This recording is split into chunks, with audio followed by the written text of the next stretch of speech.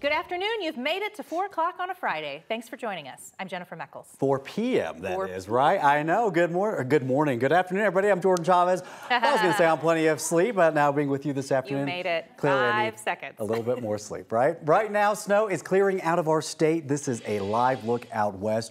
You can see the conditions there at the Eisenhower Johnson tunnels. Looking pretty good after getting a lot of fresh snow yesterday. Here in the metro, some rain this morning, mostly just cloudy conditions today.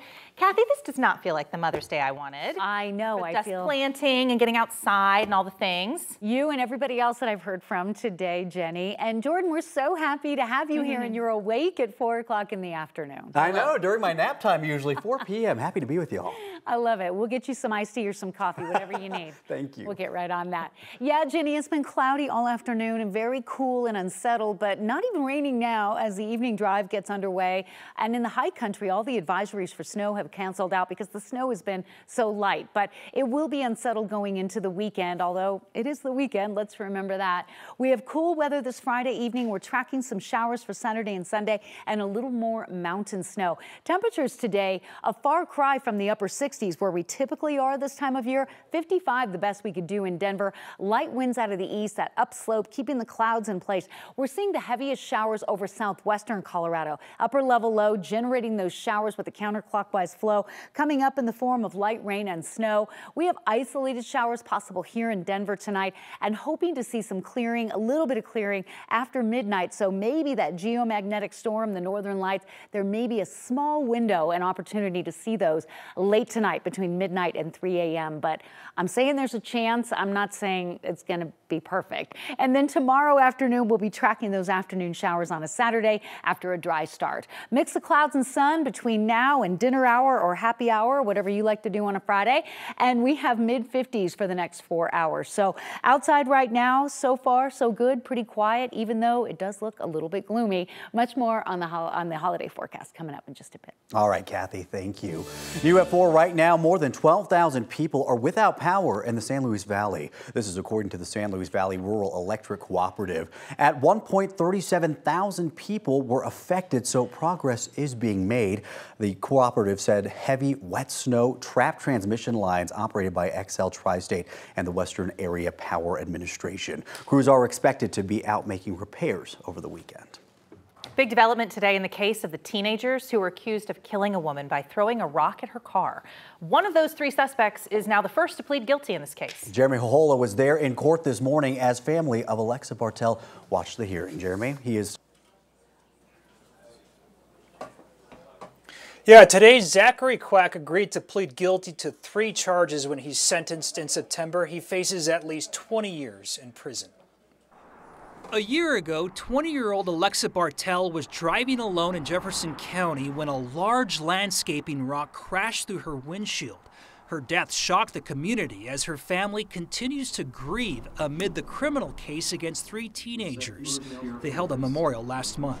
We're here today to remember Alexa, the amazing soul she was. Now, one of the suspects, Zachary Quack, has agreed to plead guilty to 3 counts. That's first-degree and second-degree assault and criminal attempt to commit assault. As part of his plea deal, Quack agreed to go to prison for at least 20 years. That's a pretty big deal. We're talking adult prison with adult prisoners. 9 News legal expert Scott Robinson calls Friday's development significant because that puts pressure on the 2 other teen suspects. Joseph Koenig and Nicholas Carroll Chick are still expected to go to trial this summer on murder charges. But this is a bit of a domino falling in favor of the prosecution. And the question is, will the other 2 defendants follow suit and enter guilty pleas? It really comes down to what the prosecution determines is the extent of individual culpability. It's unknown who really threw the rock that killed Bartell, but investigators say the 3 teens were together in 7 rock-throwing incidents that hurt 3 other people.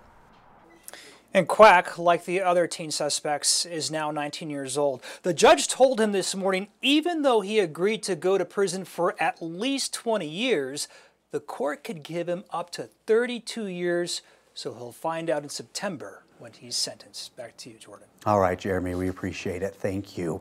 Lone Tree police say security footage from several stores helped identify a man on parole in connection to a random murder. This happened at Park Meadows Mall last November. 73-year-old Michael Lohmeyer was found dead in his car. He had been shot. James Matthew Neal was arrested later that month in Wyoming after a high-speed chase. He had recently been extradited back to Colorado facing first-degree murder charges. New court documents show multiple stores caught Neal's truck on camera. Also, it caught him going into Nordstrom's after the shooting and buying new clothes.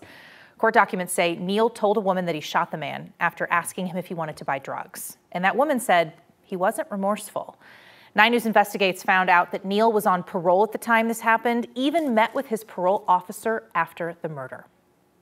Some patients are now getting turned away at the Rocky Mountain Regional VA Medical Center in Aurora today. That's right. The VA says staff found residue on some of their surgical equipment, and they don't know what it is. 9 News reporter Lauren Scafidi is at the VA now, where the hospital has had to reschedule or even cancel surgeries. Lauren? Yeah, for anybody who needs an emergency surgery here at the VA, they're going to get referred to another hospital.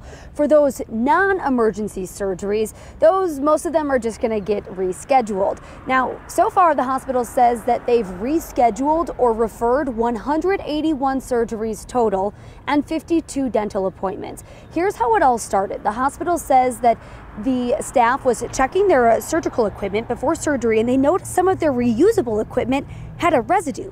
The hospital hasn't said when staff found this, but they say they caught it before surgery, so the VA says there isn't any harm that they know of. Right now, they're still trying to figure out what that residue is and how it got there. 9 News medical expert Dr. Coley says this is alarming. She says it could be dust or something else. There's many different possibilities for what this could be. So what we worry about the most, obviously, is some sort of biological material, right? So something left over from a previous surgery or some human tissue or protein that sort of precipitated onto the equipment that could pose an infectious risk. We might also worry about chemical residues. When we sterilize surgical equipment, we use detergents and cleaners. And if some of those precipitate any kind of salts or chemicals, that could be a particular problem as well. Mineral deposits from hard water, that could be a problem if it gets onto the equipment, because it could affect the performance of equipment, especially surgical equipment like scissors and scalpels and such, which are supposed to be really precise. Surgeries that do not use this reusable equipment, those are still happening. But we have seen this happen before. That was in April of 2018. Advent Health Porter paused all surgeries because of contaminated surgical equipment. They actually sent out 5,800 letters home to patients warning that they could be at risk of infection or hepatitis or HPV. Live in Aurora, Lauren Scafidi, 9 News. Yeah, Lauren, this is understandably getting a lot of people's attention this afternoon. We appreciate your reporting. Thank you. Well, it's not every day that you run into your idol. No, some people at the Denver Little Raven Skate Park got a big surprise on their Friday. Of all the people to run into at a skate park, Tony Hawk posted video of himself skating around that park at noon today. Well, obviously, we sent a crew right away down there. Our Michael Grady raced out to see if he could catch him. He was just a little too late. But Tony was already gone, yet he had still talked to a couple of kids, like this 11-year-old who got the chance to meet him. He said Tony was super chill, even signed his board. Came out to the park and I was doing my little lines, and I look up and this really tall dude skated past me. I was like, is that Tony Hawk? We're at Denver Skate Park and Tony Hawk showed up 2 days in a row, and I got a board signed, and he was teaching people how to skate and stuff. He was super nice. Tony got the full Denver experience. He was posting on his social media last night. Not only did he do the skate parks, he went to Casa Bonita. Of course, you got to go to Casa Bonita. Obviously. Talk about a blast from the past. Tony Hawk, I don't know if you would recognize him as he just rolls by, because I agree, you do a double take right there saying that can't be him. There's no way, right? There's no way. I wonder what he's doing in town. Also, I feel like it's a bigger bummer for Mike Grady missing him than it is for, I know. our producers. Sorry, who, Mike. unfortunately, we didn't get that. He tried so hard. He did.